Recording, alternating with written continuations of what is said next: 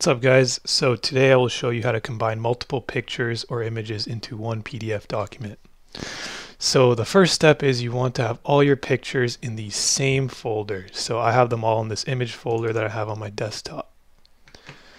Now the second step is you want them to appear in the order that you want them to be in your PDF doc. So I want them to show up as 1, 2, 3, 4, but I have them showing up as 2, 3, 4, 1 right now.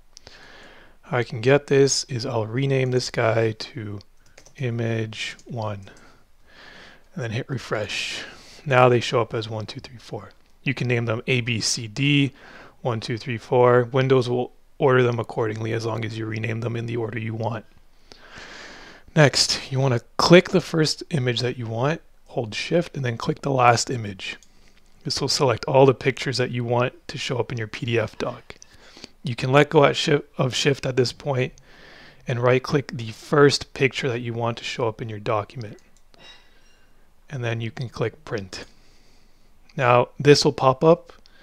You want to make sure that you select Microsoft Print to PDF. Do not select a printer, otherwise it's going to try and print all these pictures and we don't want that right now. So select Microsoft Print to PDF.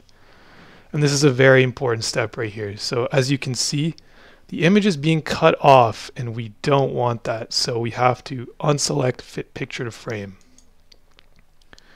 And now we can just click print. And I'm going to put the PDF doc in the same folder as my images just for consistency and name it PDF doc and then click save. And here we go, we have our PDF document.